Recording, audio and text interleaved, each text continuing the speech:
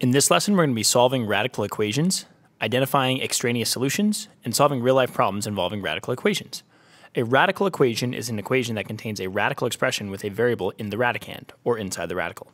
To solve a radical equation involving a square root, first use properties of equality to isolate the radical on one side of the equation, then use the following property to eliminate the radical and solve for the variable. So down here, this says, if two expressions are equal, then their squares are also equal. So in algebra, it's if a equals b, then a squared equals b squared. And that makes sense because if I square both sides, I'm doing the exact same thing to both sides, so the value is going to be the exact same. So that makes sense that their squares are going to be the same. All right, so for example 1, we're going to be solving these equations. So first for part A, I have the square root of x plus 5 equals 13. Well, first thing I'm going to do is get rid of this plus 5 because I want to isolate this radical with the x in it, and then I can square it on both sides to solve. So anyway, I'm going to do, I'll rewrite the equation. I subtract 5 on both sides. Square root of x equals 8. And then what I'm going to do is square both sides because if you remember, the square root and the square, both those operations cancel each other out. So I'll just get x equals 64. So now we're done with part A. If I go over to part B, 3 minus the square root of x equals 0. Well, first thing I'm going to do is get rid of this 3. So I could subtract 3 on both sides. I also could have added the square root of x on both sides. It doesn't matter either way. Anyway, I get the square root of x equals negative 3. Well, what I can do here is I could divide by negative 1 to cancel out this negative. But notice, if I square both sides, the negative times the negative is going to be a positive. So that will cancel that out either way. So I'm going to square both sides. So this is all going to cancel out and become x is equal to 9. Okay, and if you wanted to check your answer, what you could do is just plug this back in. Well, I'll plug in 9 for x, so 3 minus the square root of 9. Well, the square root of 9 is 3. 3 minus 3 does equal 0. That works. Then here, if I do, okay, the square root of 64 is 8. 8 plus 5, that does equal 13. Anyway, I've solved both of these equations, and I checked my answers, and now we're done with this one.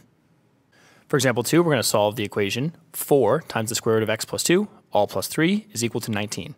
Well, first thing I want to do is isolate this radical expression. So I'm going to copy the equation down.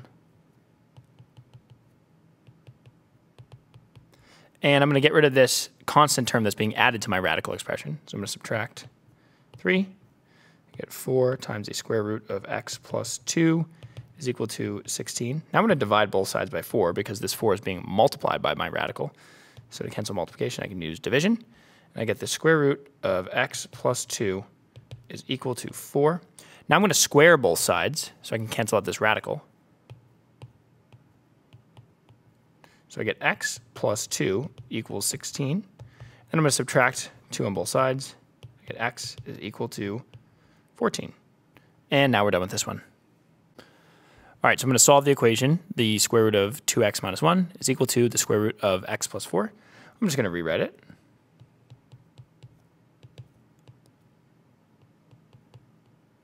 Okay, and now what I want to do is I want to square both sides, because if I square both sides, that will cancel out both radicals, and then it will kind of unlock the variables to manipulate and figure out what the x value is that makes this equation true. So I'm going to square both sides. So I just am left with 2x minus 1 equals x plus 4. And now to solve this equation, I'm going to subtract x on both sides and add 1 on both sides. And I'm going to get x is equal to 5. And now we're done with example 3. For example 4, we're going to solve the equation, the cube root of 5x minus 2 is all equal to 12. Well, the logic here is very similar to when we're solving square root equations, but instead of squaring to cancel it out, I'm going to be cubing both sides to cancel this out. So I have the cube root of 5x minus 2 is equal to 12. First thing I'm going to do is cube both sides. And if you don't know what 12 cubed is, you can do 12 squared, which is 144, times 12, and multiply this out. I get 288, 441. So I get 1,728. And then over on this side, this is going to cancel. So I get 5x minus 2 is equal to 1,728. Now I just solve this like a regular equation. So I'll add 2 on both sides. Get 5x is equal to 1,730. then I'm going to divide 5 on both sides. I can do that out, or you could use your calculator. So 5 goes into 17 3 times. I get 15, 23. 5 goes into 23 4 times, 20. And 35 goes into 36 times. So x is equal to 346. So now I've solved this cube root equation, and now we're done. Identifying extraneous solutions. Squaring each side of an equation can sometimes introduce an extraneous solution. Now, we've actually seen extraneous solutions before when we've been talking about absolute value equations, and they behave in the same way that they do when we're talking about square root equations. So I have the equation down here. X is equal to the square root of x plus 6. Well, there's no way that I can just solve this equation right now because this x right here is kind of trapped underneath the square root, and this one's not. But what I can do is I can square both sides, and then I won't have any square roots left. So that's what I'm going to do. Square both sides. So this is just x squared equals x plus 6. Well, now this is a quadratic equation. So what I'm going to do is get all my variables onto one side. So x squared, and then if I subtract this x, subtract the 6, I get minus x minus 6. And there's all sorts of ways I can solve quadratic equations, but I'm going to just check to see if this is factorable, because that might be the quickest way. And I notice that my two values need to multiply to -6 and add to -1. Well, if I have -3 and 2, those two numbers will add to -1 and multiply to -6. So I'm going to break this up. So x minus 3, x plus 2. And if you did a quick FOIL, you'd see that when I multiply these, I get -6, and I have a -3x, and then a positive 2x. That would give me that -x, and then x times x is x squared. Anyway, right away, I can tell that my x values are going to be x equals 3 or x equals -2. Now, you might say, great, I got my two x values, and I can move on. I have two solutions here. But notice, I have, in my equation, x is equal to the square root of something. Well, if I'm taking the square root of any real number, a negative number is never going to pop out of this, because remember, this is the positive square root. So this is saying that the positive square root of something is going to equal a negative number. So -2 is actually an extraneous solution, because I have to reject it, because it doesn't make any sense when I plug it back in. So my only solution after I rejected -2 is just x equals 3. So I don't even need the or here. X is equal to 3. That's our only solution for example 5, and now we're done with this one. For example 6, we are going to solve the equation 13 plus the square root of 5n equals 3. Copy that down. Well, what I would do first to solve this is subtract 13 on both sides. Then I have the square root of 5n is equal to -10.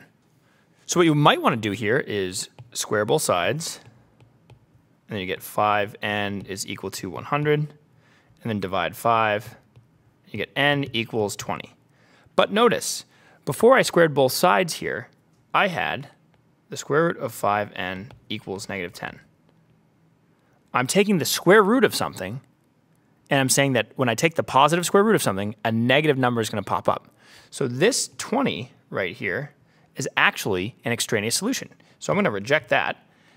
And the reason I'm going to reject that is because there's no solution to this equation. There's no real number I can plug in for n to make a negative number pop out of a positive square root. So this is no solution. And now we're done with example 6.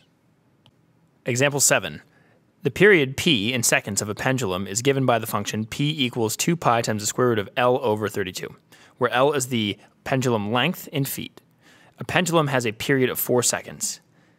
Is this pendulum twice as long as the pendulum with a period of 2 seconds? Explain your reasoning.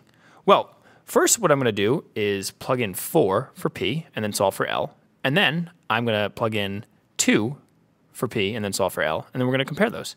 So I have 4, that's my period time, 4 seconds, equals 2 pi times the square root of L over 32. First thing I'm going to do is divide 2 pi on both sides. So this gives me 2 over pi equals L over 32, and that's in the square root. And then I'm going to square both sides. So I have 4 over pi squared equals L over 32, and I'm just going to multiply 32. Well, this is going to give me 128 over pi squared. So this is L equals 128 over pi squared. Now you could put this in a calculator and plug this in if you wanted to. You actually don't need to. I'm going to do the exact same thing, but instead of having 4 as my period, I'm going to go back to 2, because that's the second one that we're going to compare. So now this is 2 equals 2 pi radical L over 32. Then I'm going to divide by 2 on both sides, 2 pi I should say, or multiply by the reciprocal of 2 pi, which is 1 over 2 pi. Either way, I'm going to get 1 over pi equals the square root of L over 32. Square both sides to cancel out the square root symbol right here. So I get 1 over pi squared equals L over 32. And then I'm going to multiply 32. And I get L is equal to 32 over pi squared. Now notice, to get from this right here, 32 over pi squared, to 128 over pi squared, I would just have to multiply by 4, because 4 times 32 is 128. So if we look back at the question, this is not twice as long. This is actually 4 times as long. It's because I'm going to end up squaring both sides, and because I'm squaring it, it's not going to be twice as long for a period that's twice as long. It's going to be twice as long squared. So twice as long squared would be 4 times as long. So the length of the 4-second period pendulum is 4 times as long, not twice as long. So anyway, I used this formula and what we know about square root operations to figure out how many times longer the pendulum with a period of 4 seconds is compared to the pendulum with a period of 2 seconds, and now we're done.